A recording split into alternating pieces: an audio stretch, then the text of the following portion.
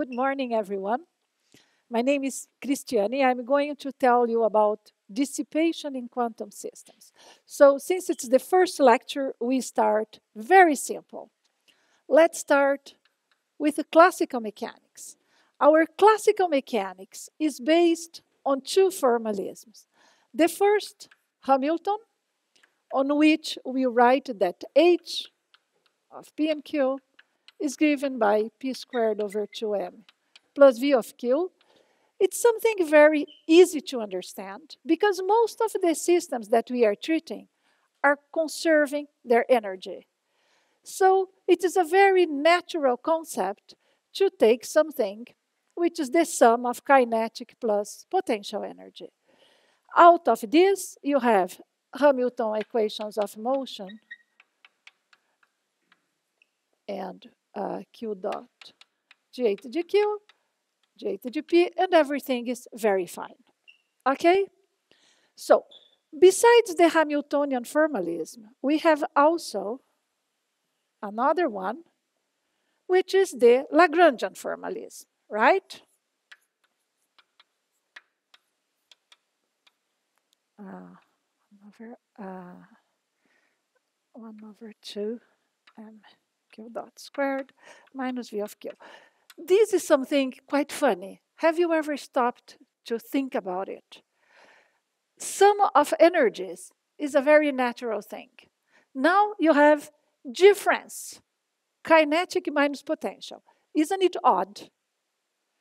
And even more odd is that there is something which is the action, which is now a functional of the trajectory Q of t, which is such that the integral of this in time is a conserved quantity. Pure magics. So beautiful, isn't it? And of course, from here, when you look then at the stability of the action, you will get the Euler-Lagrange equations of motion.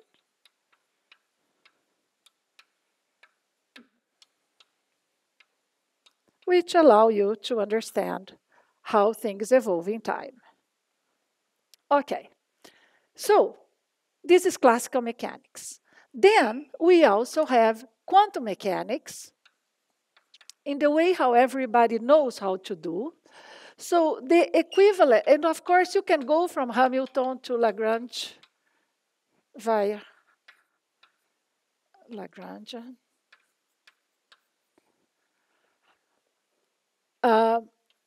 Now, when you go into quantum mechanics, the equivalent to the Hamiltonian formalism is just the Schrödinger formalism, right? You go simply by saying, okay, now I promote my Hamiltonian to an operator which is connected to time derivative.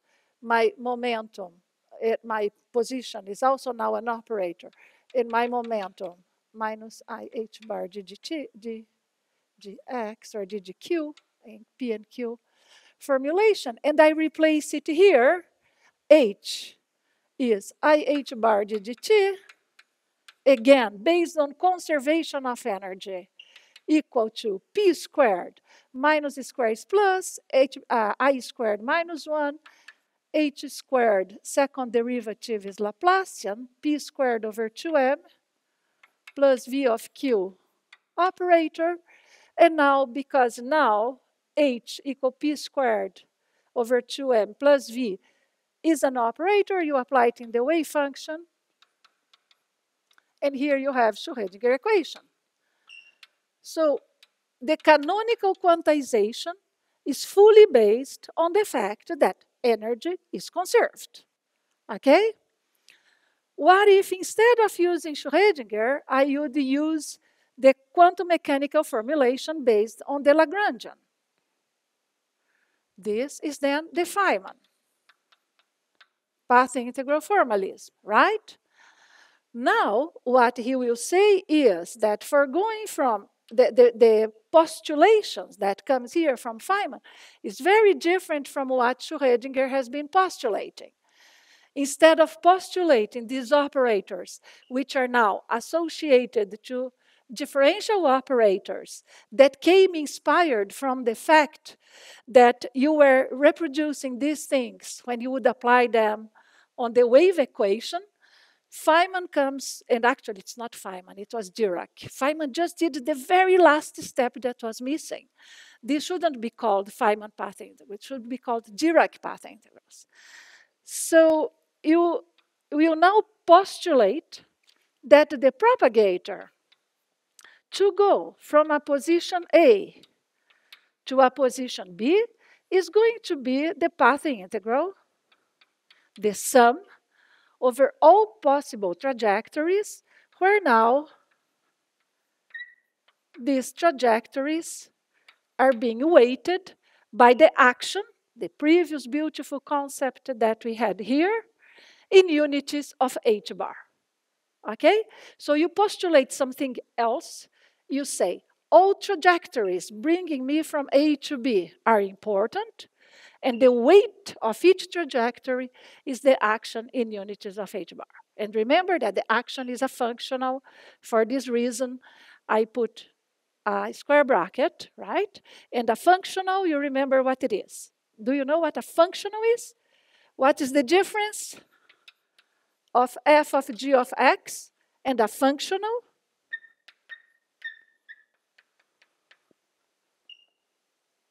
What's the difference? Sorry? Exactly. So this one, a function of a function, takes each point x, associates to each one point g of x, and to each point an f of g of x. This one takes the entire curve and gives you a number. Very good. It's a functional. Okay. So now we have now a completely different formalism, and it is now possible, by doing some expansion, to derive Schrödinger equation starting from this different way, which is now based on the Lagrangian and on the action.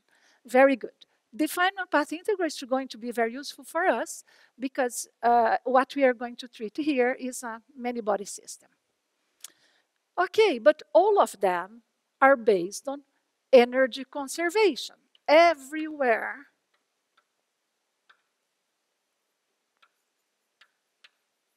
Everything I know how to do in quantum mechanics is based on energy conservation. What happens if my energy is not conserved? If my system is open and I have dissipation? How to do quantum mechanics of an open system? Okay? That's what these lectures are going to be about. So, first of all, where do I find open systems? In classical mechanics. Let's start with the paradigmatic example, which is Brownian motion.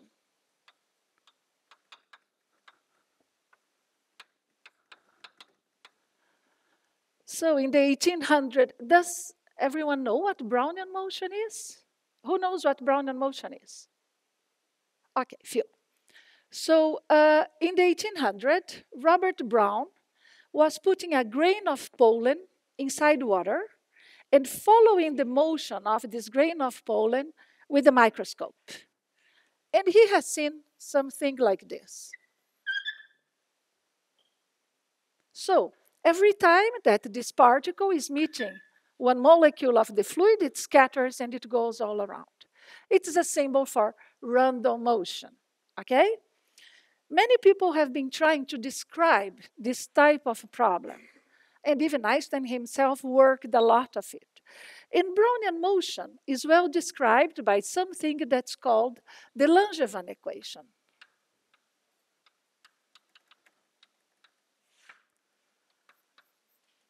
And the Langevin equation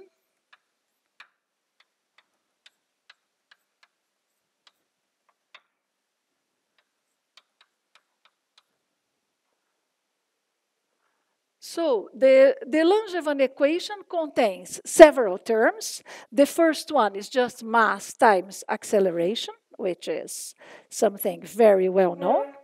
The second one is a friction that is proportional to the velocity. Then you have the derivative of some external potential. And on the right-hand side, you have a fluctuating force. So the fluctuating force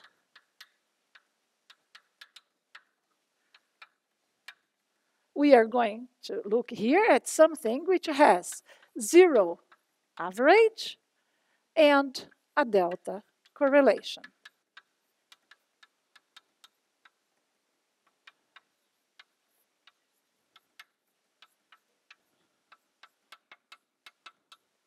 So it's simply that the correlation of this force at time t and time t prime is 2 eta.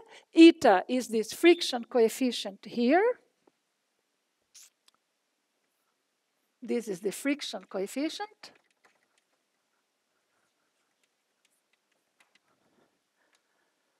Okay?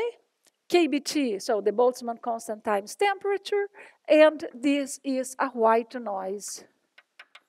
What is called a white noise, because the correlations are proportional to a delta function. So simply, mass times acceleration plus eta times velocity is a friction which is proportional to the velocity, plus v prime of q equal to f of t. This is connected via the fluctuation dissipation theorem. Okay, so but now you can try to find any Hamiltonian that could give you this as an equation of motion. You can't, because this term is losing energy. This is a friction that's proportional to the velocity. So what if we would like to do quantum mechanics of a system that obeys this type of equation of motion? But you will tell me, where is this? Where do I find a system that should be described quantum mechanically and that obeys this type of equations of motion? So this type of problem appeared already in the 80s. And in the 80s, they started studying and realizing experimentally Josephson junctions and discretes. So what is, maybe I take another board to get quantum. So what is a Josephson junction?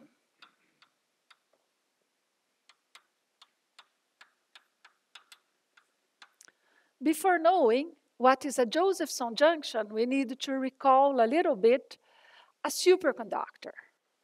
So you know very well that in a superconductor, you have an instability of the Fermi surface, and the electrons at the Fermi surface are going to form Cooper pairs with momentum plus k and minus k, so a zero momentum Cooper pair. And these Cooper pairs are now bosons. And because you are transmuting from fermions to bosons, all these Cooper pairs can condense in the lowest energy state. And they are going to form a macroscopic wave function. So in a superconductor, your Cooper pairs are going to condense into a macroscopic wave function psi, which can be written as modulus of psi e to I phi, right? And all the things you have learned in quantum mechanics, like probability current, do you remember? That was proportional to psi grad psi star minus psi star grad psi, which was a completely abstract concept. Now, this thing you multiply by 2e, which is the charge of your Cooper pairs, and this is a current that you measure.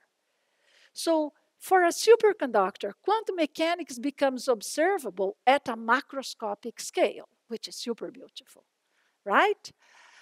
So what Josephson observed is he said, okay, so I have that all my electrons condense into a gigantic wave function. And this is my superconductor 1. And here is another superconductor 2. This one has a macroscopic wave function, and this one too. But if it is a wave, this means that if these two superconductors are close enough of distances of the order of 10 angstroms, Cooper pairs can go from one to the other, and I can get a current without any applied voltage. It's a purely quantum phenomenon because of the tail of this macroscopic wave function, right? So this is then the Josephson current, which can flow without any applied voltage. And now, so this type of system is one of the kind of systems we could describe. But then people use the Josephson junctions to build something which is extremely useful, which is called a squid. And a squid is not what you can eat here in each restaurant, but it stands for superconducting quantum interference device. So it is basically a ring. If you would take a ring which is made of a superconducting material, something very interesting could happen. So take first a ring made of a superconducting material, but in the normal state. And now you put it into a perpendicular magnetic field. So the magnetic field is everywhere. Now you are going to cool down. This is the material, right? Which is here in the ring. You make this material superconductor. Immediately, the flux, which is going to be, the flux will be expelled from the superconducting ring, right? Because it's the property of the superconductor, it's a Meissner effect. It expels the flux, and it will do it in a way that the flux inside the ring is going to be quantized in unities of the flux quantum. So you get flux quantization inside the ring, and the flux is there and cannot escape. So suppose now I cut out this B, the flux stays there, it cannot escape. But suppose that I would like to detect a magnetic flux, and this is the tiniest magnetic flux that I should be able to detect. Can I build a device in which I could count this flux quanta? And indeed, you can. And the only thing you need to do, you need to interrupt this ring by an insulator, by a metal, by anything else that is non-superconducting. Let's say an insulator. And what you are building here is a Josephson junction. Okay? When you do this, you are opening a door for the flux to pass. It cannot cross the superconductor, but it can cross this door. And it's a very tiny door, such that every time that one goes through, you will see a current circulating in your system, and you will be able to detect the tiniest magnetic flux. Okay? So, squids are super important. Do you remember when the CERN got shut down for more than a year? It's because the squids blew up. They operate at very low temperatures, and you need to cool them all the time. And they had a problem in the cooling system, and the squids blew up, and they needed more than a year and lots of money to put the squids in place again. You can use these squids to measure magnetocardiogram. It's very interesting because if you do an electric measurement of your heart, an electrocardiogram, it can be that you are going to die from a heart attack tomorrow, and you will not see it. But if you do a magnetocardiogram, which is based on squids, you would know it. There are very few ones in the world. Those are very big machines, but they are extremely precise. Okay? It's a very important tool that we can use to measure the tiniest magnetic fields, which are one flux quantum. So it turns out that the Josephson junction can be written as a capacitor in parallel with a nonlinear element, in parallel with a resistor. you have an equivalent description of the Josephson junction with an RLC circuit, okay? And it's possible to show that the total flux phi inside this squid obeys an equation of motion, which is C phi 2 dots plus 1 over R phi dot plus V prime of phi equal to I of t, where I of t average is 0 and the correlation is a white noise.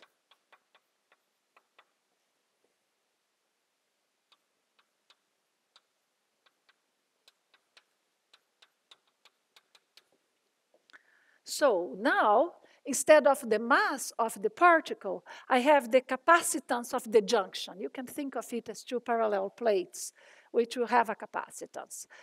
This R is the resistance. Usually, they shunt the system with a resistance in a way that they can control the value of R, which is much larger than the natural resistance of the system. V prime of phi is a potential that you can prepare the way you want to study the kind of problems you want, and this is a fluctuating current.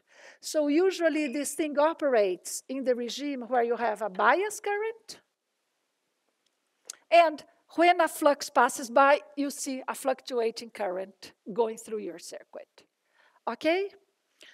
So I forgot to say one thing here.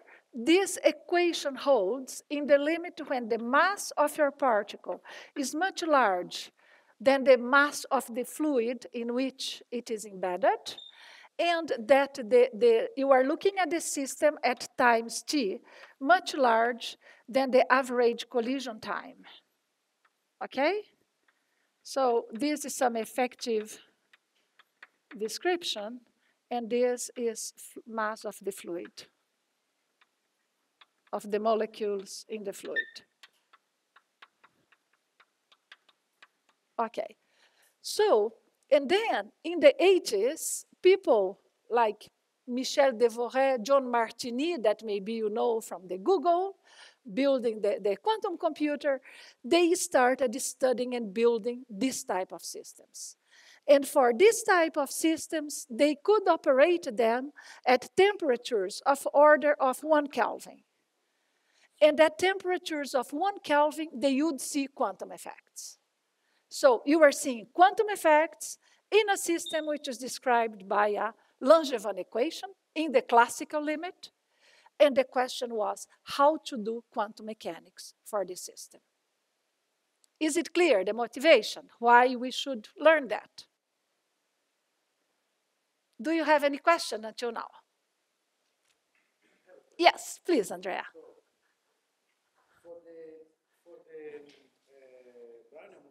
Yes. I understand that there is this water molecule that gives a little heat to the pollen, okay? And so more or less I figure out what the meaning of different terms into the equation of motion. Uh-huh. Right? Yes. Because F of t is some kind of effect of the force, yes, yes. Exactly. And there, the analogy there. Yes. Yeah, so this is the current. Actually, if, and I have it on the script, if you have never seen that before, I could give to you to study in the afternoon. Actually, so when you put a current here, it can pass through all the elements. You have 3 types of currents, right? You have currents passing here, passing through the nonlinear elements, and also real electrons, which are passing by and causing some resistance in the material. So you have also, the friction is coming from here. The current is running in parallel. You would pass the current here, and it has several trajectories to go through. Via the nonlinear one, you have a motion of Cooper pairs, but you also have normal electrons that are passing and causing the dissipation. So the resistance is dissipative, okay, because this is a homogeneous. Yes, exactly. And this is from that part. Yeah, so the current is fluctuating. So you will get this fluctuating current. When the fluxes pass by here, you see a current circulating because you are varying the flux. And if you vary the magnetic field, you get a current. You measure the current. Yes, you measure the fluctuating current. That's precise. So suppose you have a 5 phi naught, okay? Now, 1 phi naught comes through here, and when 1 phi naught comes through, now you have n minus 1 phi naught inside. When it goes through a circulating, you measure current across the device. I understand, but there is not an independent equation for I. Yeah, so the I here, this is a bias current. When you will write for instance, here in the V prime, here, you get the Josephson energy, EJ, 1 minus cosine, and if you have a bias, this is a cosine phi term. I can draw up here for you. This is a cosine phi term, okay? And now when you bias, you get a current here, which is your bias. This becomes a washboard potential, okay? And now, every time when one flux goes through, you decay from here to here. So basically, there is a relation connecting your phi in units of phi 0 and your phase of your Joseph, the phase difference, because now you will get a phase difference here. If this is phi 1 and this is phi 2, you will define a phase phi, which is the difference between the two. And every time when this phase difference changes by 2 pi, you get an integer. Okay? So the flux in the interior of your squid in units of phi naught, flux is just magnetic field times area, is connected to the phase difference of the Josephson junction in units of 2 pi by an integer. Okay? And when you slide from here to here, you will do it by quantum tunneling. You could also do by thermal activation. Your phase of the Josephson junction changes by 2 pi. You go from one minimum of cosine to the next. And the flux quantum inside changes by phi naught. And at this moment, when this flux passes by, you measure this current. This is the fluctuating current, IF, maybe I should call it, IF.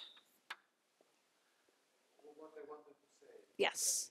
In principle, also the current is independent variable, but you like the force here, you Yes. that this dynamic has been integrated out, and then you get this effective force in there.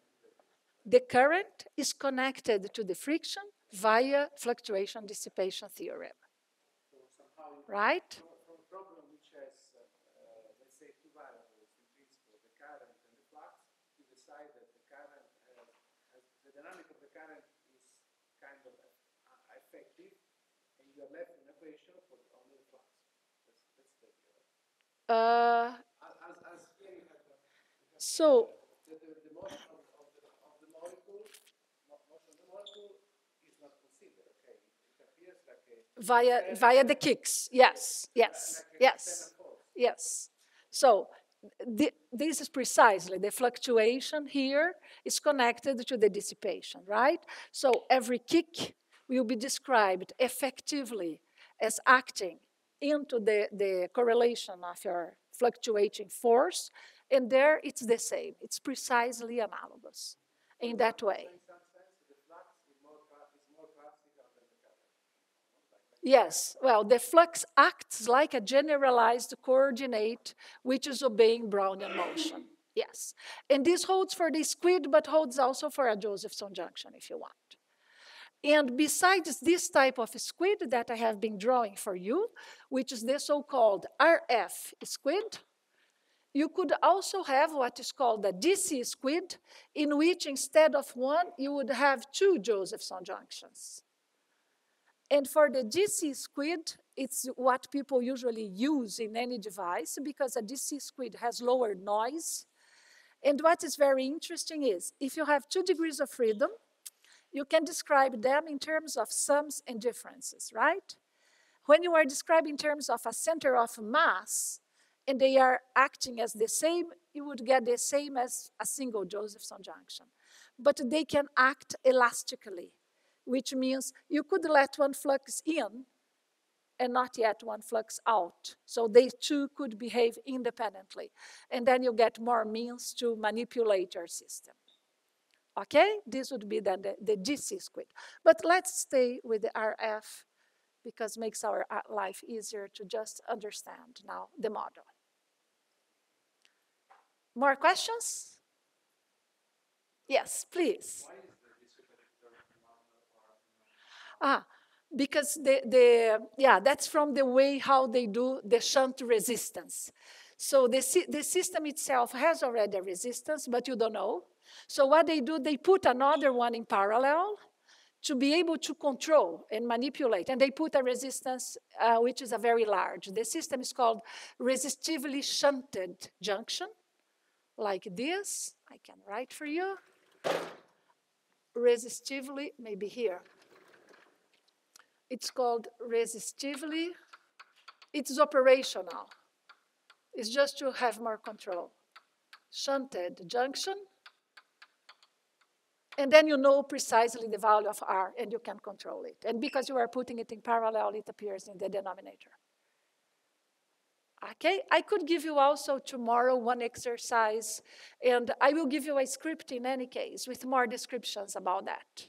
You can derive parts of it if you want. Okay, are we fine? So now we can then start with the model itself.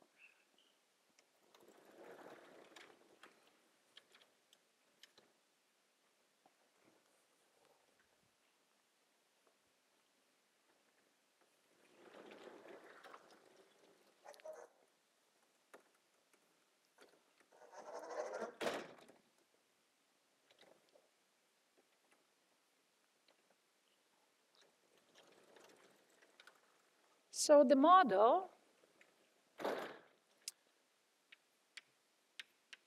that we are going to learn about is the so-called Caldera-Leggett model. So Leggett, you probably know, he got the Nobel Prize for explaining liquid helium. And Caldera was one of his very successful PhD students. He didn't have many that were very successful. He was a very tough supervisor. And during his PhD, he developed what is nowadays known as the Caldera-Leggett model. Okay, so if you have a system that is an open system, it's losing energy to the environment. You only know how to do quantum mechanics for closed systems. What should you do? What would be your first trial?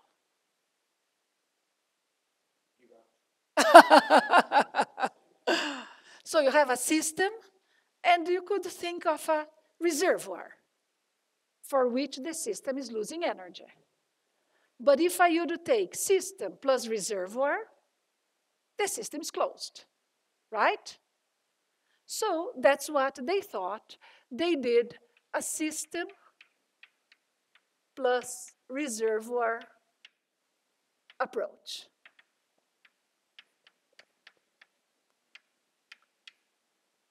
Okay, so let's write Lagrangians for the system. Let me see if I am here. No, or we could also write a Hamiltonian for my system.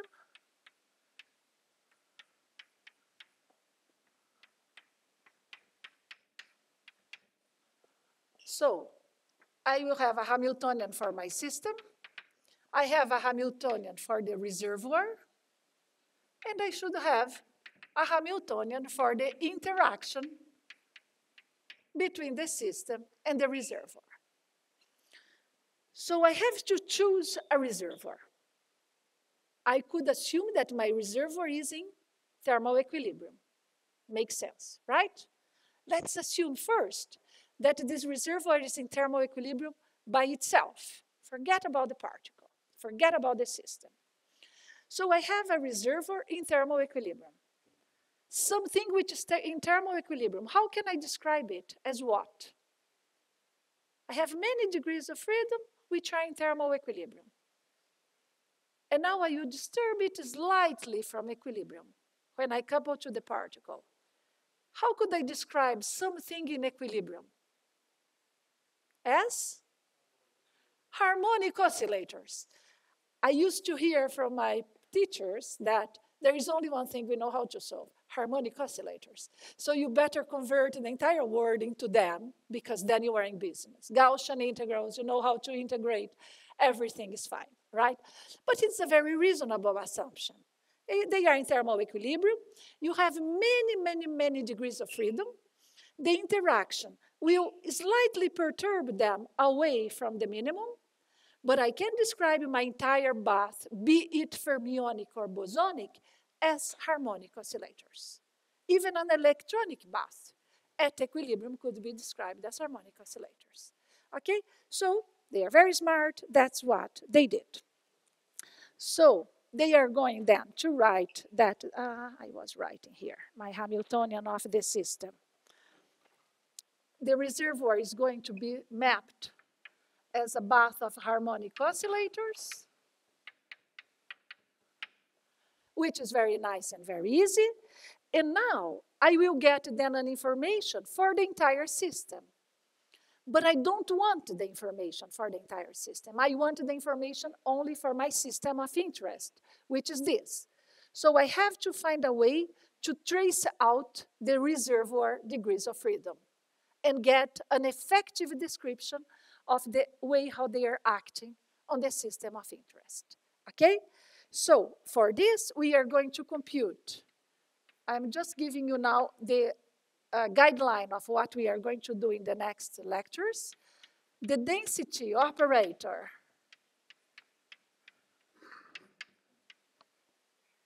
of the composite system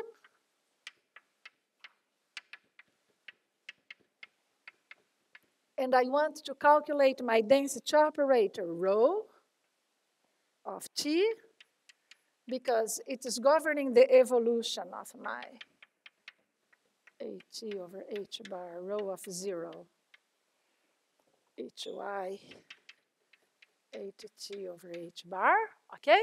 So it is governing the evolution of my rho 0.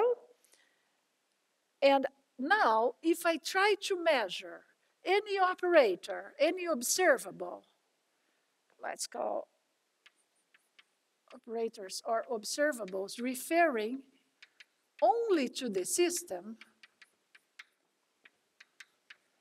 so I will call this an observable, which is a function of P and Q.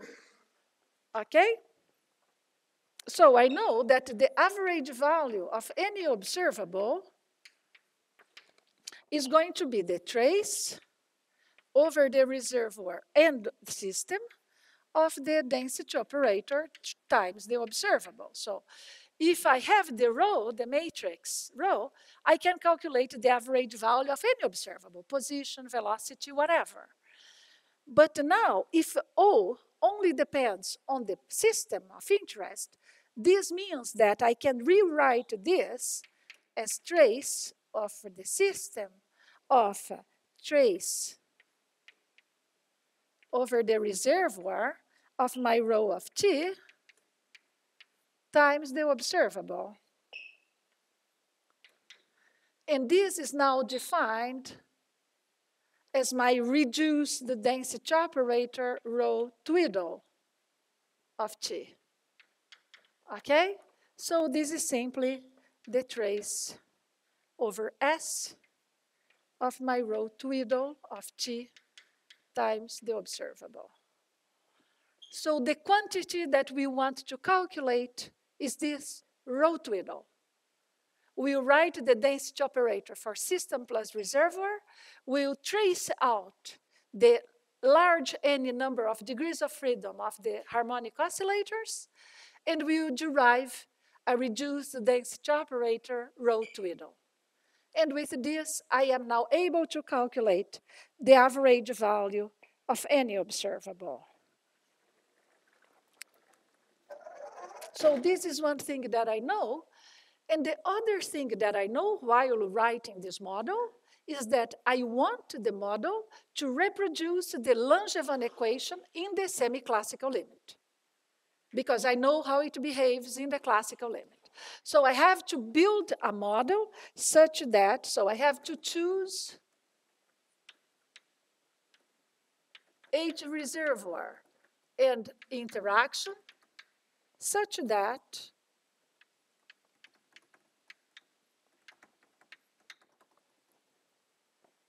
it reproduces, so the equations of motion for the system, it reproduces Langevin equation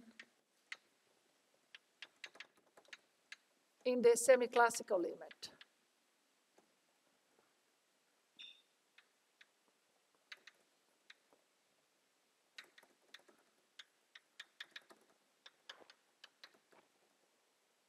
Okay?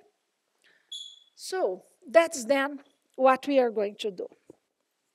One important thing, we are going to assume that each degree of freedom, so while you have a particle coupled to an enormous number n of harmonic oscillators.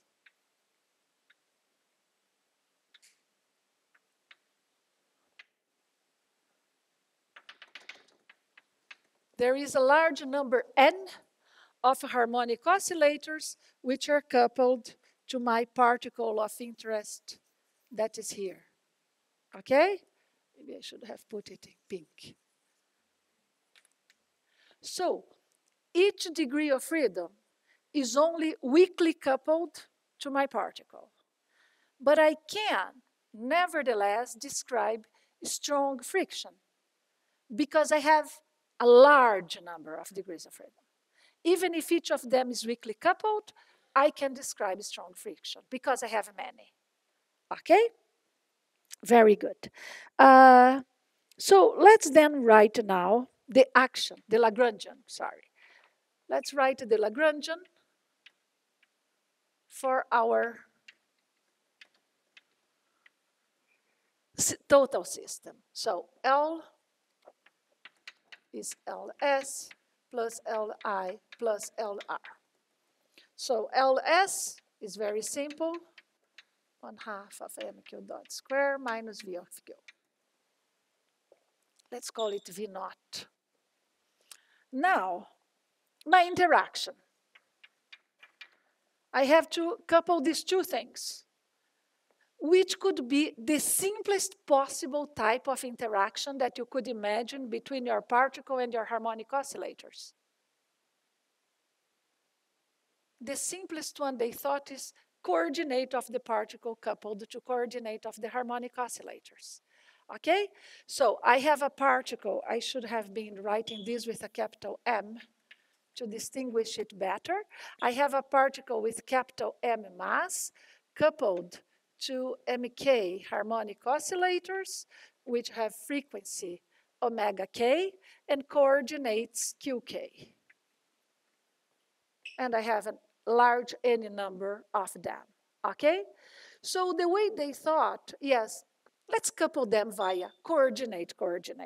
So the interaction Lagrangian is written as minus ck qk. So there is a spring constant here that depends on each oscillator, and I couple the coordinate of the particle to the coordinate of the harmonic oscillator. We will check further for variations on that. And then I have the Lagrangian of my reservoir,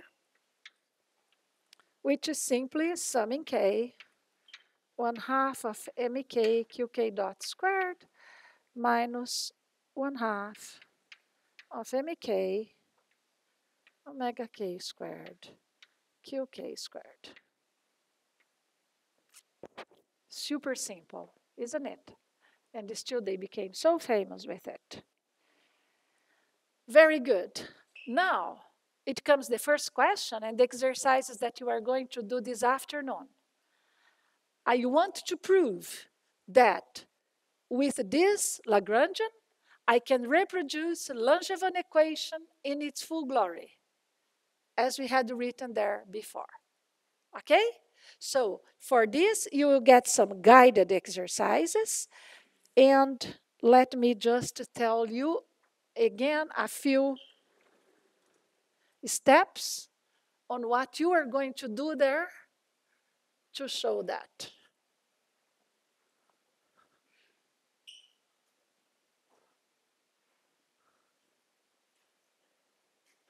I can go 7 minutes further. So first of all, you will write the Euler-Lagrange equations of motion for Q. So you have coordinates Q and coordinates QK, right? So you do Euler-Lagrange equations of motion for Q and Euler-Lagrange equations of motion for QK. You will get two equations and they are coupled. So you will start very easily and you will get simply that MQ2 dots will be equal to minus V prime 0 of Q minus summing K CK QK. That's the equation for Q, which is coupled to QK. And then you get the other one, MK QK double dot is equal to minus MK omega K squared QK minus CKQ. Let's call these equations 5 and 6 in my script. So you get the two equations of motion just doing Euler-Lagrange, but please do it. Okay, now you have to do Laplace transforms.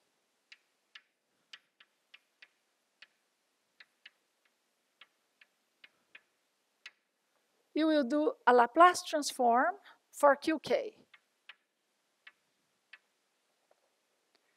And you will get an expression for QK twiddle of S, which is the Laplace transform of QK of T. Okay? And then you will take the inverse, you will replace this. And you do Laplace transform, you will get the QK. You will replace the inverse in equation 5. Replace inverse transform in 5.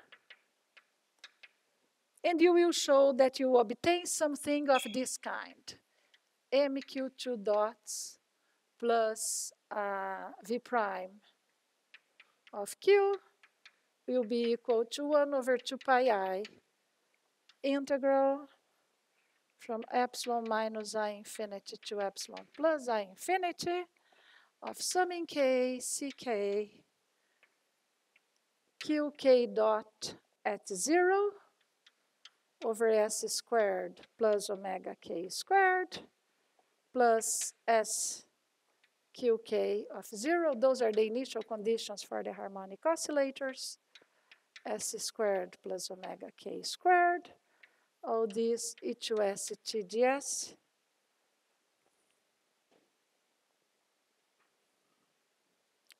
Oops. STDS, yes. And you still have here plus summing K CK squared over MK 1 over 2 pi I integral.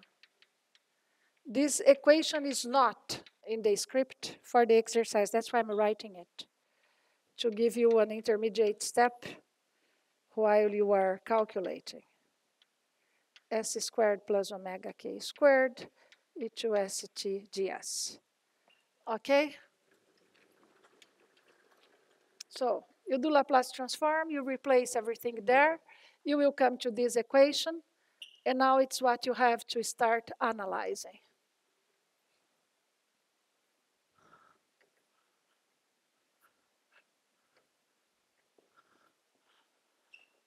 Okay. Now, there will be an identity that you can use that I have given to you in the exercise script. And now you can rewrite. You will get the following. You will use this identity when you transform everything, and you will see that you'll be able to rewrite this equation, let me call it 7. You will be able to rewrite this equation in the following way. MQ2 dots plus V0 prime of Q minus sum in K CK squared MK omega K squared 1 over 2 pi I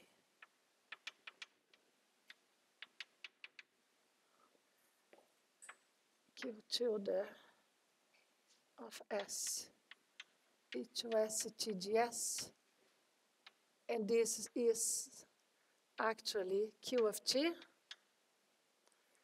plus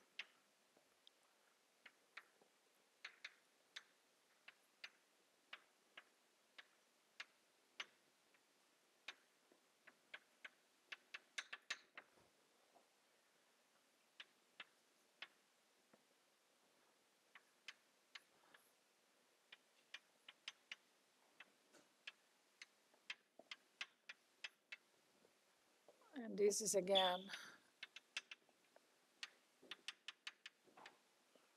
this is going to be equal to minus 1 over 2 pi I integral sum in K CK QK dot of 0 over S squared plus omega K squared plus SQK of QK of 0 S squared plus omega K squared e to S TDS. Okay. You will get that. Good. So it is already looking like Langevin equation, right? At least for the first 2 terms. Now we have to work out a little bit the next ones. So this term here, it looks like minus CK squared over MK omega K squared times Q. Looks like a derivative of something that is like this. Looks like some renormalization of a potential that reads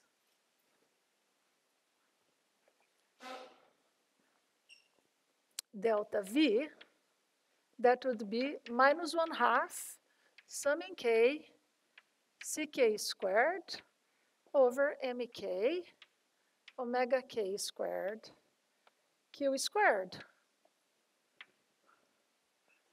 Because the derivative of this would give me precisely this term, CK squared MK omega K squared times Q.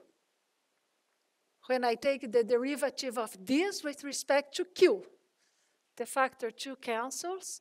So if I look at this term, the potential to which the particle was subjected has been renormalized due to the coupling to the bath of harmonic oscillators. Okay? So this term is known as a renormalization of the potential. Usually they add by hand a counter term that cancels this one. This counter term appears depending on the type of interaction that you put. If you couple the system via coordinate-coordinate, you will get a counter term. If I would couple the system via coordinate velocity, there would be no counter term. The counter term depends, and the renormalization of the potential depends on the kind of problem that I'm treating. I can be treating problems where the system does not renormalize by coupling to the reservoir. Most of the time, it does. Okay? So this is a subtlety that will depend on what you are studying, that you need to have this renormalization or not. If you look at one electron interacting with its own radiation damping, for instance, you don't get it. But for most of the cases, you do. Okay, so this little part here I can already put as a renormalization of the potential. I get now these other two terms to be able to get my fluctuating force and my friction. One of them has to give me the friction, and the other one has to give me the fluctuating force, right? Okay, very good. So now, this last term on the left-hand side, this one here in the middle, look, I have an s squared over s squared plus omega k squared. If I would have only s, I would have, this is the Laplace transform of cosine. But I have s squared. So it's good to write this s squared as a derivative in time of e to st. So I can replace this part, as being like, oh, sorry. Okay, now, the third term, left-hand side, third term. The third term, I can write it as ddt. I will very soon give you a break, okay? Of summing k, ck squared, over mk omega k squared, 1 over 2 pi I, integral of s, q twiddle of s, e to st ds, over s squared plus omega k squared. So I transformed the s squared with a ddt because the only place where I have time is there. And this is very good because now this one, for this one, I can use the convolution theorem, which is explicitly written in the exercise. Did I give you? Yes. No, I didn't. I didn't give you the convolution theorem? No. Okay, then I give. Okay, then you will use a convolution theorem that the inverse Laplace transform of f1 of s times f2 of s will give you the integral from 0 to t f1 of t minus tau, or t minus z.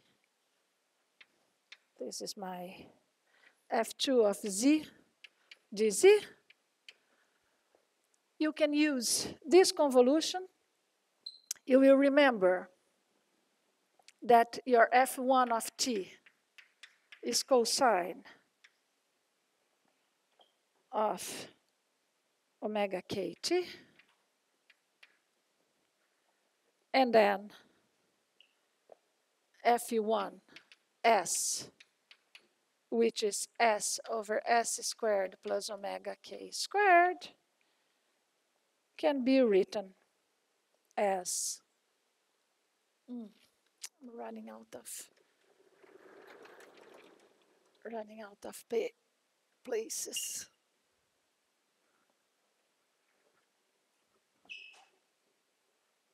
Two more minutes just to write this, and then I give you a break. So this can then be written as ddt of summing k, ck squared over mk omega k squared, integral 0 to t cosine of omega k t minus t prime q of t prime dt prime. Okay?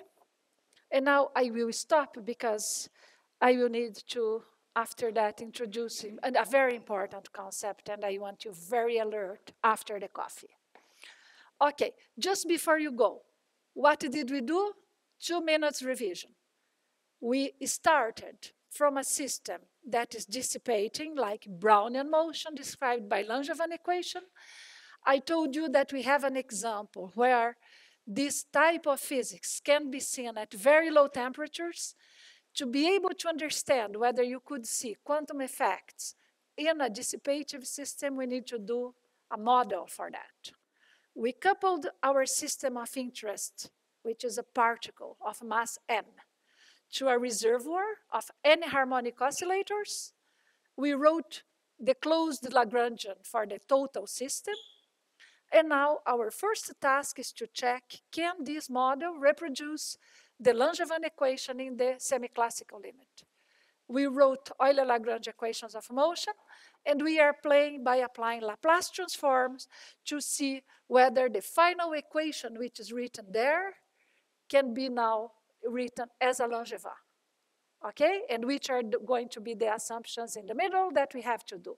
Because we had two equations of motion, one for the particle, one for the oscillators, which we had to replace on each other. So we already got a renormalization of the potential, and now we are playing with the second term on the left-hand side, and we stopped here. So we need to go on with this one after the break and with this one underneath to reproduce Langevin equation. Okay? So we should do a 10 minutes break, or how long? 10 minutes break? Good. Is there coffee? Good.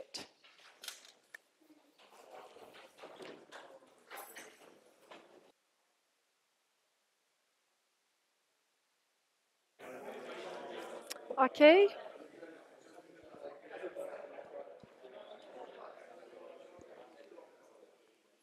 Do you hear me well? Okay, so let's restart. I had some very good questions, but you just ask here privately, and your colleagues don't get the occasion to enjoy your very good questions.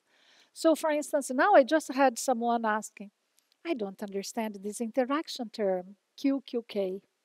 If it's something harmonic, I would have expected Q minus QK squared, right?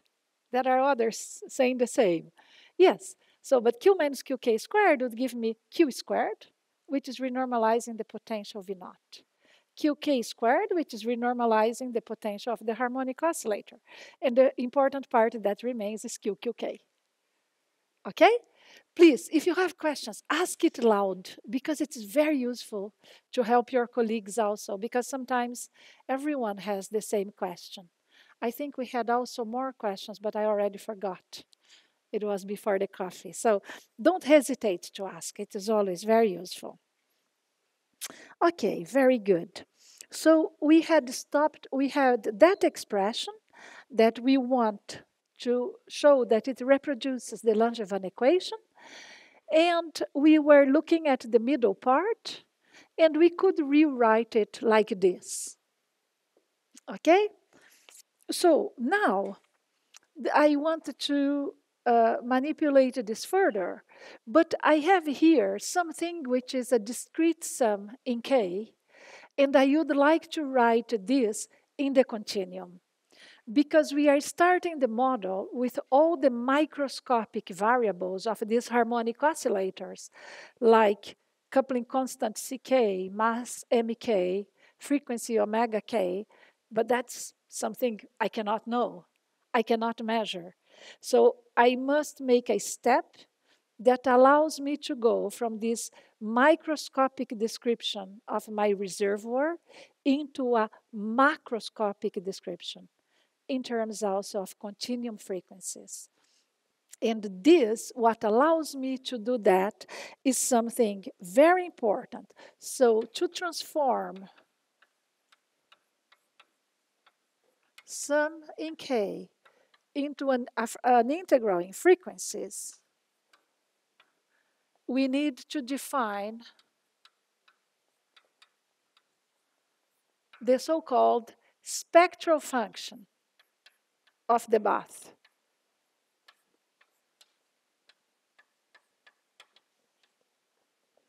So this is a definition. My J of omega is defined as pi summing K of CK squared over 2 MEK omega K delta of omega minus omega k. So it's a continuous function which is going to peak every time when the frequency is equal to the harmonic oscillator peak, and this is the weight of this delta function. Okay? Okay, so if I have this spectral function, I can replace now, you see, what I have here, ck squared over mk omega k squared. I can replace this thing there, and I can rewrite that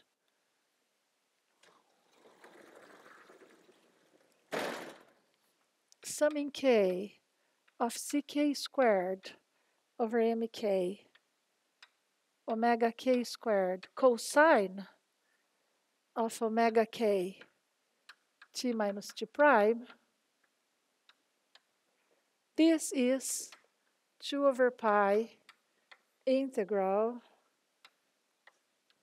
in frequencies j of omega over omega cosine of omega t minus t prime. Okay?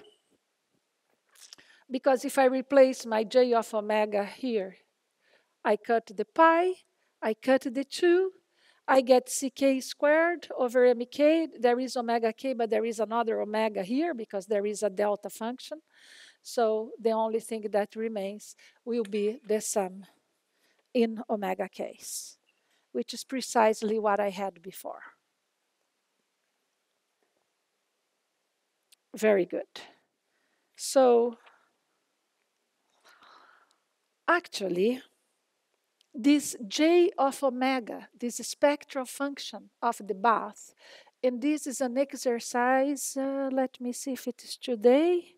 Yes, it's in your exercise, you will show that this j of omega is nothing but the imaginary part of the Fourier transform of minus I theta of t minus t prime. This is a theta function of the average value of the commutator of ckqk of t, ckqk of t prime.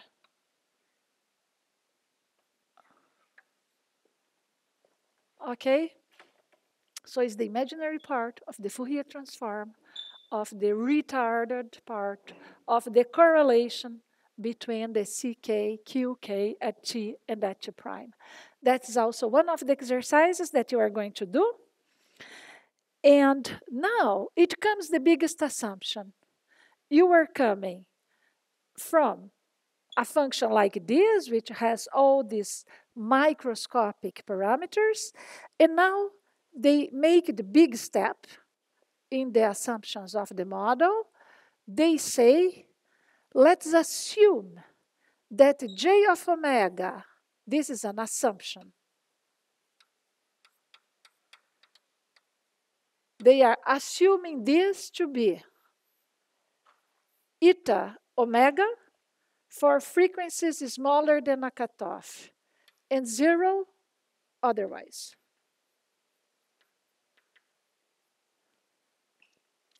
They assume that the response of the bath, so their j of omega as a function of omega, is assumed to be a linear function, scaling with omega linearly up to a cutoff frequency, and above this, it is 0.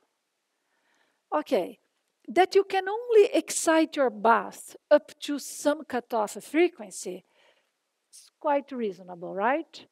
Like, which should be in a solid, the maximal frequency that I should be able to excite. The Debye frequency, probably, right? If the frequency is too high, I can't excite anymore. But they are making this assumption that this bath is going to be excited. It's 0 at the beginning, and you start exciting it linearly, okay? This assumption of this linearity here is what afterwards is going to reflect in the fact that we are getting the Langevin equation. This eta to the omega power 1 is responsible for the first derivative, q dot, is the ddt, first derivative of q, in the Langevin equation. Okay? It is called ohmic damping. So the damping is called ohmic, which means linearly in the frequency. It does not need to be. And one of the things that we are investigating in my group at the moment is when this damping is non-ohmic. Okay? So this means if this is some omega to any power s, the derivative that I would get in the Langevin equation is not first derivative, but it is s derivative, where s could be a fraction, could be non-integer. So then we will be dealing with fractional calculus and fractional stochastic systems. So one of the works done in my group a few years ago, it was to solve the fractional Langevin equation, and we found out a novel state of matter, which was a time glass. There is a periodicity that emerges in the system and looks like a glass, but oscillating in time. I hope I get time to tell you a little bit about it in the last lecture, because probably many of you are not familiar with fractional calculus. Fractional calculus is something fascinating that started with L'Hopital. And all the big mathematicians have been putting their hands, Riemann, Liouville, Weyl, Caputo, etc. Everyone has a different one. And physicists took a while until we could start touching them, because we can only start with initial conditions that are integer. We can't start with fractional initial conditions. We don't know what they are. So it took until the 60s with Caputo to be able to use fractional derivatives in physics problems. But I hope to still give you a taste about that, okay? But most of the time, the systems are ohmic. And the problem is that even when they are not, people think that they are. Another problem that we solved recently is in magnetism, the Landau-Lifshitz-Gilbert equation, which is also a dissipative equation describing the dynamics of the spin in several magnetic systems. Everybody assumes it to be ohmic, but you could also have a fractional damping term, Gilbert damping. We also derived recently, last year, we have a paper on that, on a fractional Gilbert damping, and an experiment. The experimentalists could measure the magnetic resonance to decide whether the damping is linear or nonlinear with any fractional component. So, because people just, by default, everybody assumes that everything is linear, but it does not need to be. And it's good to be aware of that. Okay? So, very good. Let me see where I was. Yeah. So, for the moment, if we assume this ohmic damping, and this capital omega is much larger than the typical frequencies in our system, it's some cutoff frequency. So then we are able to rewrite that thing here, this term here. We can rewrite it as 2 over pi integral of eta cosine of omega t minus t prime d omega. Right? Because this is now just eta omega. The omega cuts with this one. It remains just the eta times the cosine. And now I can rewrite the delta function, delta n of x, as sine of nx divided by pi x in the limit, and the limit for n going to infinity of delta n of x does not exist, but the integral, the limit for n going to infinity of the integral of delta n of x times a function of x dx gives me this function at 0.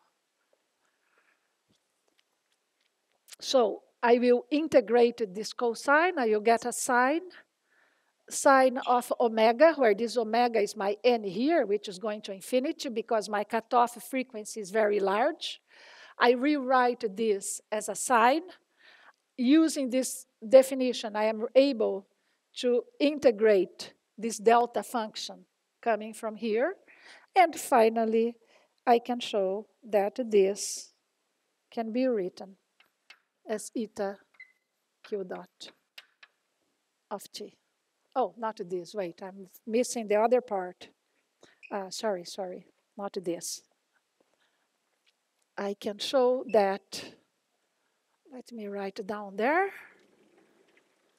So this gives me the eta delta function, but I have to put everything together. I will show that ddt, that's the term which is over there. Here, this one. Dgt, this part gives me the delta function times the q of the integral from 0 to t to eta delta q of t prime dt prime. This is going to be written as eta q dot of t.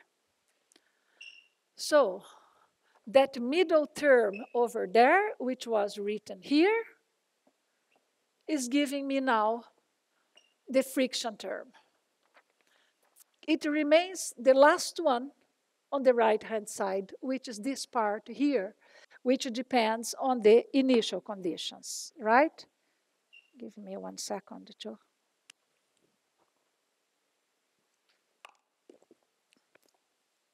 to finish my coffee.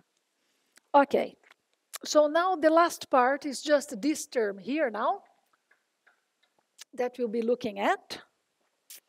So on the right-hand side of that equation, now I can interpret this as the fluctuating force. You see that it depends on the initial conditions at 0. I suppose that the bath is in thermal equilibrium.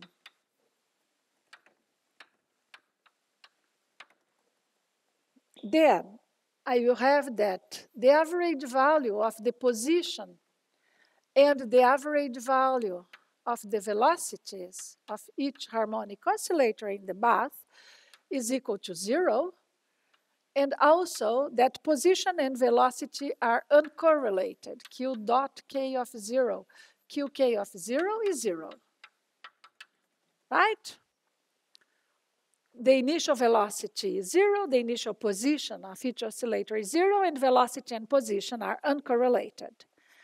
In addition, they are in equilibrium. So I should assume equipartition of energy.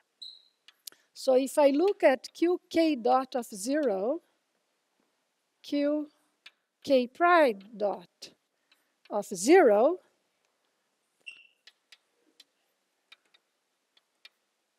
over mk delta of kk prime. So mk qk dot squared divided by 2, kinetic energy, right? This has to be kBt divided by 2. So half of the thermal energy goes into kinetic and half goes into potential. So mk, velocity squared divided by 2 equal to kBt divided by 2 for k equal to k prime. That's the velocity correlator. And the position correlator, qk0, qk prime 0, is kBt divided by mk omega k squared delta of kk prime. So the potential energy, 1/2 of mk omega k squared qk squared gives me kBt divided by 2. So I am just dividing half of the thermal energy to the potential and half to the velocity, to the kinetic term, right? And when I do this, now I get that. Let me erase that one.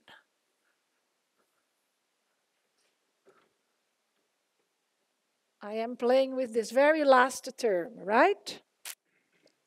When I do this, look, the average value of the first term is 0. Of the second term is 0, because average value of qk is 0, and of qk dot is 0. Now you look at the correlation. The cross terms are 0, because qk 0, qk dot 0, average is 0. And now you look at the correlator, this with itself, and you use the equipartition here, and you will find marvelously that you can now rewrite this as a fluctuating force, such that this average is 0, and the correlation is going to be 2 eta kBt delta. Okay? You will just multiply this by itself, look at the correlations, use the equipartition theorem, and you will show that this part is the fluctuating force with a 0 average and white noise. Okay? Very good. Questions until here? There was some zoom there. Maybe someone has a question. Clarified already? Is everything clear? So you'll be able to play with the equations in the afternoon and derive everything. Is there any of you who needs grades for this course? Who is obliged to give me some exercises for getting the grades? Because sometimes it happens. I just wanted to know whether there is anyone. No? Nobody needs this to be validated as a course that you are taking officially? Okay, good. So then you can just solve it for fun. Okay, so let me now, before finishing the course, go back to the issue of the renormalization of the potential.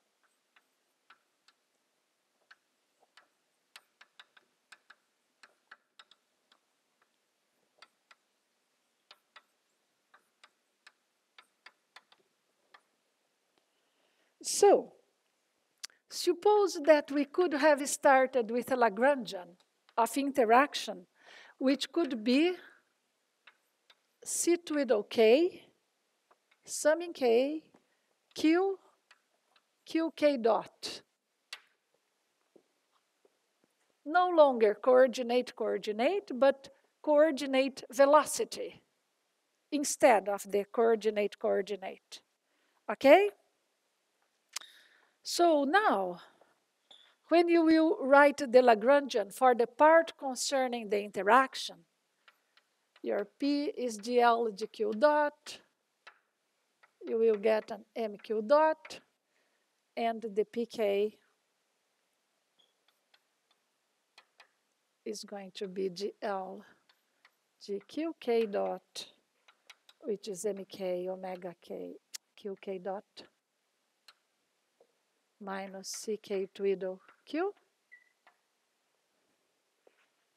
So when you will write your Hamiltonian, which is pq dot plus pk q dot k minus Lagrangian, you will get p squared over 2m plus v naught of q plus summing k of pk plus sit with OK Q squared over 2mk plus 1/2 of mk omega k squared qk squared. So you are shifting your pk by this term.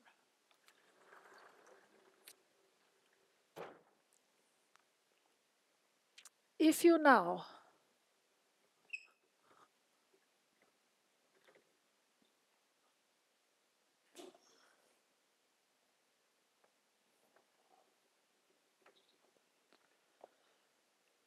do the canonical transformation,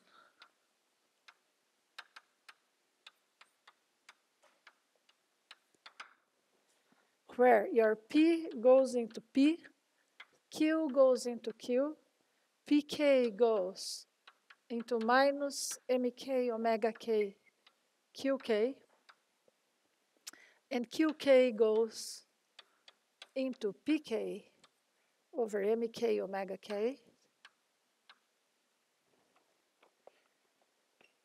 And you define that your CK is sit with OK omega K. You can rewrite a new Hamiltonian, which is going to be P squared over 2m plus V naught plus sum in K CK QQK plus sum in K CK squared over 2mk omega K squared Q squared plus sum in K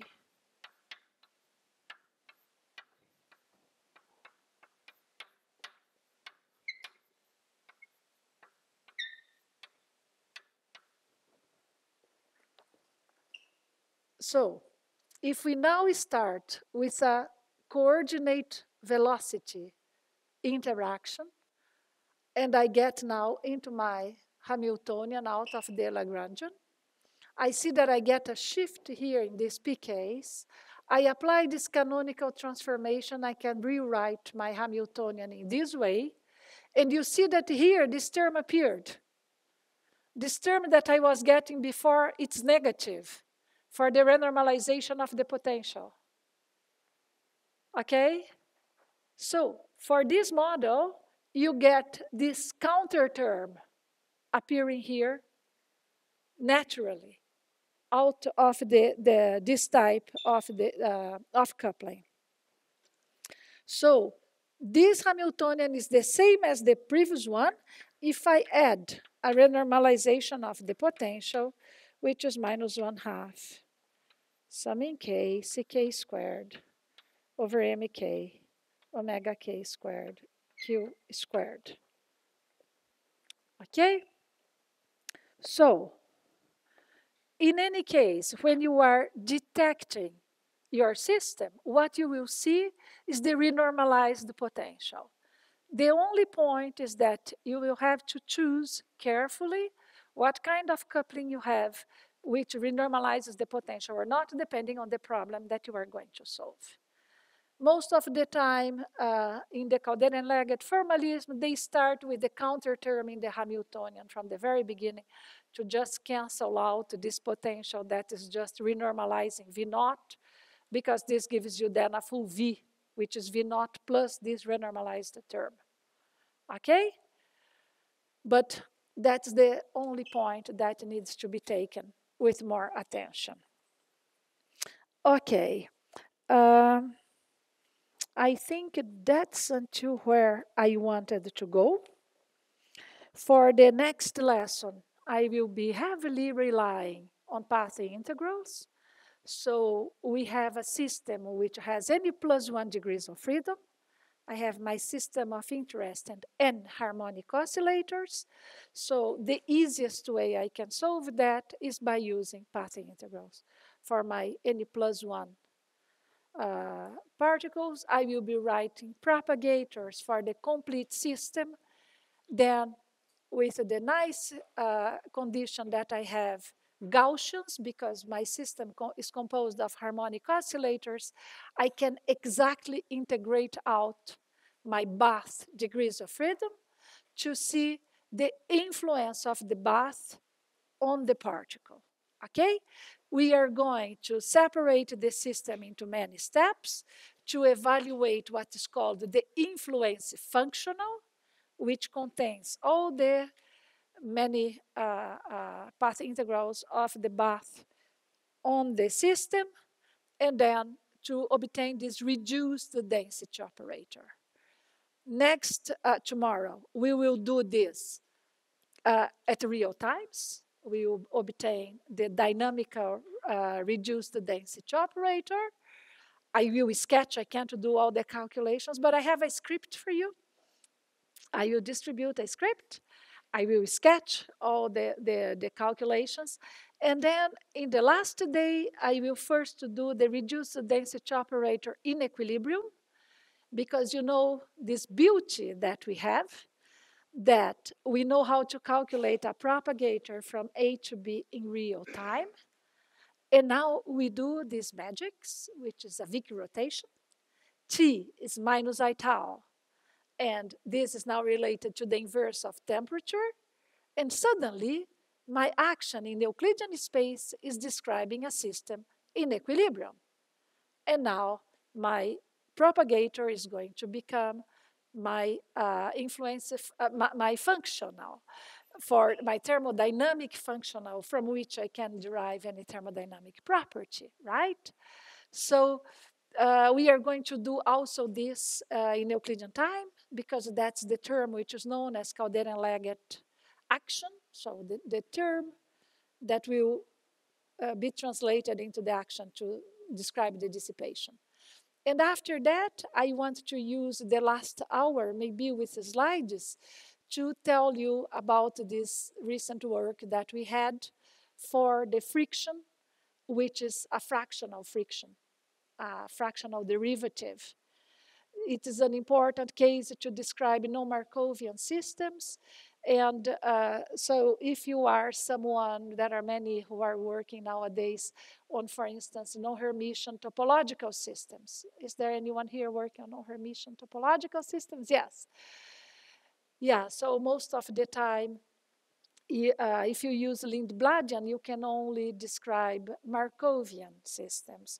And this formalism allows you to describe also non-Markovian systems. So it allows you to go beyond the usual description. And then I tell you a little bit about our time glass. And tomorrow afternoon, after the exercises, I will tell you a little bit about fractals. I am very much interested in fractals because I work on topological insulators, and we know how to classify topology for integers, right? For integer dimensions. For people working on topological insulators, especially for the non-interacting case, if you know the symmetries and you know the dimension, you know everything. You can classify all your topology. And the topology is different if your system is one-dimensional or two-dimensional. So one of the very important questions that I am concerned with is, what happens in between? How do I go from 1 to 2D? Does it change immediately? If I am at 1.5, is it the same as 2? Is it the same as 1? Or is it completely different? And how does it change? So we know very little about fractional dimensions. It's not a very much studied topic. And I have been very interested on that. So systems which exhibit fractal dimensions or non-integer dimensions are fractals. So together with experimentalists, we have been building quantum fractals with electrons, with light, in real materials, which are topological and so on. And I could give you a motivation about that in the seminar tomorrow. It's an easy seminar with lots of images and lots of experiments. And connecting theory, very different from the heavily equations lectures that I am giving in the morning. Okay, it's for entertainment. Okay, very good. Are Are there questions? No? Yes, please, Diego. Yes. Yes. Yes. A field. Yes, yes. This is what I did for my PhD many years ago. Okay, so until now I have a particle which depends on time, and we are going to do the Caldera and Leggett for a particle, right? But you could do it also for a field. For instance, how it is, this is actually a very good question. Thanks for it.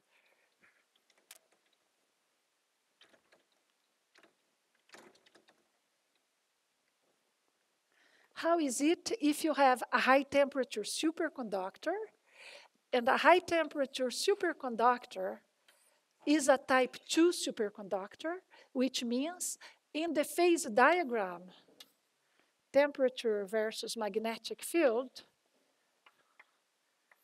you have not only a Meissner phase in which the flux is completely excluded from your system, but above a certain critical field B1, you will have an Abrikosov phase.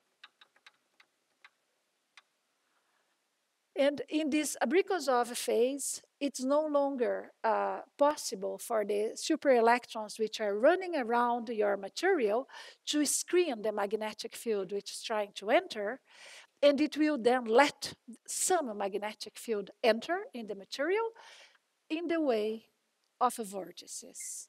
Okay? It lets, so it is running, running, running, and preventing them from entering. Then the field is too big, above the HC1 of T. And when the field is too big, it will let something come in. And what it let come in is precisely 1 phi naught. It's one flux tube, and now the superelectrons will be running around here to screen it, to not let it damage the superconducting material too much. Because a region where you have a magnetic field, it is a normal region. Inside the vortex, the superconducting order parameter, which is psi infinity outside, will go to 0 inside the vortex core, right? And the vortex has also a vector potential, that is a penetration depth. This is your coherence length psi, and this is your penetration depth lambda, the length on which the supercurrents are running around to screen this flux quantum. And then at this point, the first flux quantum gets in, and then more and more comes in.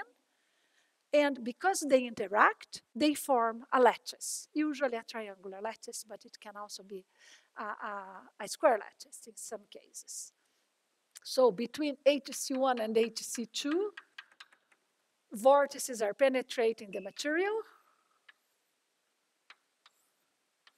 and forming the Shubnikov-de Haas phase or Abrikosov phase. But these vortices are elastic objects. So they will get pinned by impurities which are there, and they are now a field which depends on the x coordinate and on time. Okay? And if you now study this vortex flux, this vortex line, you will see, you can measure it. You have a moment when this flux will all flow in the flux flow regime. You can see that the friction is linear, like the linear coupling of the Caldera-Leggett model, and they are then described by an equation like the Caldera-Leggett model, but for a field. So now everything becomes a function of x and t. And you could also have the case if you have many of them in a plane. If you apply these high TC materials, they are composed of planes of copper and oxygen, and in between you have the charge reservoirs. If you now apply a magnetic field in this direction, you will have the flux lines all here in this plane, and they could also act as a membrane, as an elastic two-dimensional membrane. And then if you now apply a current in the transverse direction, you will get a Lorentz force in between, and you will have the tunneling of an elastic two-dimensional membrane, which is a function of x, y, and t, moving between one plane to the next plane. And then you would get dynamics of fields. It gets slightly more complicated, but simply in that equations of motion, in addition to the kinetic term, you get an elastic derivative with respect to x, which is also quadratic. And then you can describe, or in 2 dimensions, something like that. Okay? And it could be generalized to other types of problems also. Any other question? If not, we should go for lunch because she was expecting us, I think, at 12:30. Yes. No, she told, yes, but she didn't know it. She was complaining with me that we were having coffee at 10 past 12. She was already putting the cauliflower there and thinking that we should be there 12:30.